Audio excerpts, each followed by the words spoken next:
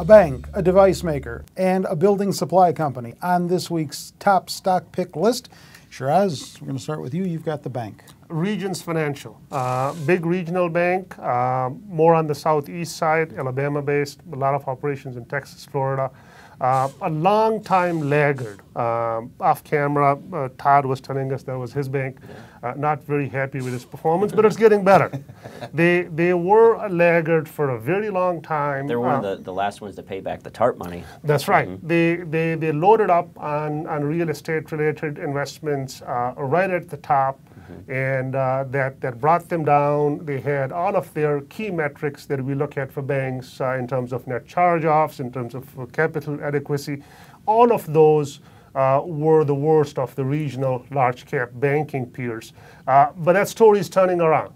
So don't switch your bank. Okay. It's the portfolio is a lot leaner now. The capital is just fine. They're starting to return their capital as well. They raised their dividend a little bit. They announced a buyback. So the net margins and all the key ratios for the bank are looking up. Valuation is relatively attractive too compared to other peers. So in this broader backdrop, where we were talking about what has worked in the last 6 months and what may work in the next 6 months, if we do get, again, the ifs and buts thing, this continued upward trend in yields and interest rates, then you need to be in finance, you need to be in banks, and Regions is about as good as you could get in the sector. So overall, a very interesting pick for the coming times. Okay, Brian, a device maker. What kind of devices? Immersion Technologies, IMMR is the ticker. It was a Zacks rank #2 a couple weeks ago, but it was there for only a fleeting few days. But I've kept my eye on it since and want to alert everyone to it now. I selected this stock, I think Wednesday or Thursday of last week. This morning, the stock's off about 7%. We see that there is a big sale of stock from the CEO, about 120 or 130,000 shares, and that's a lot for a small cap. So you're going to, feel the pain right now from that, and that's kind of a vote of confidence issue. Is like, if he really believed that stock was going to go from 15 to 20, he would be holding on to it, but instead it's now 15 to 14, and we're questioning it. The idea. You sound a bit concerned here. There's a little bit of concern with that. When you have that small cap company and you have that situation where the founder or the CEO is selling a large amount of stock like that, it does give you, momentary pause. In other stocks I've seen, Zillow is one that had the exact same thing that happened where the CEO sold 10% of his holdings, and you were like, what's going on here? You should really be holding on for the long term, and he would have made off much better. But at the end of the day, it's a financial transaction, and you have to get past it, and you have to look to what the company does and what the earnings are. Okay. The Immersion technology is a thing where it gives computer users a sense of touch. So you could be looking into a 3D screen and you would feel the texture based on their technology as to what the thing feels like on the other end. So if you're controlling a robotic arm or something like that, a lot of it's obviously in gaming right now, and I think that's just kind of the easiest, the lowest hanging fruit for them.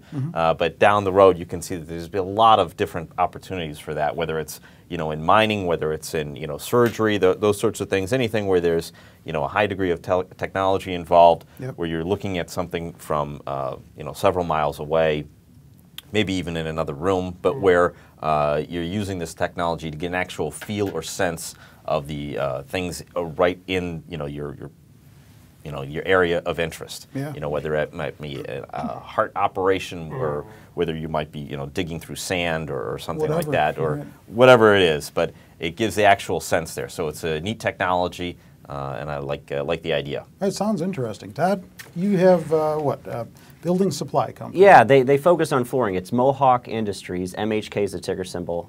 A global manufacturer of all kinds of flooring, focused on residential and commercial construction. Obviously, they're getting an uptick from the recovering housing market here in the U.S. They actually reported very solid first quarter sales back in early May. They saw a 6% increase in net sales, pretty solid there, but the real story here is their expanding profit margins. The company was able to leverage its selling, general, and administrative expenses, led to a 140 basis point increase in operating margin, which led to a 34% increase in operating income, and that prompted analysts to revise their estimates significantly higher for both this year and next year, sent it to a Zacks rank of 1, which is a strong buy rating, and very solid earnings momentum. The company's delivered a couple positive earnings surprises recently. And if you look at the pricing consensus chart, analysts, like I said, have been consistently raising their estimates. It's a Zacks rank of 1. The industry that it's in is actually the #1 ranked industry of all of the 265 industries that we rank. Wow. So very good earnings momentum story here. Valuation's not too bad. They trade about 18 times forward earnings. Historically, they trade about 15 times. But given the earnings momentum and the growth potential here, I think that premium's justified. Could be one to watch for the rest of 2013. All right. Thank you all for that. Don't forget, if you haven't gotten over to Zacks.com yet, these folks here and other strategists that we have at Zacks.com write interesting articles, stock picks, and stock picking strategies for your consideration. Zacks.com's homepage is where they're located. You can link right to them. If you're not there already watching this video, when you visit the homepage, check back often because they change often. With everyone here, I'm Terry Ruffalo.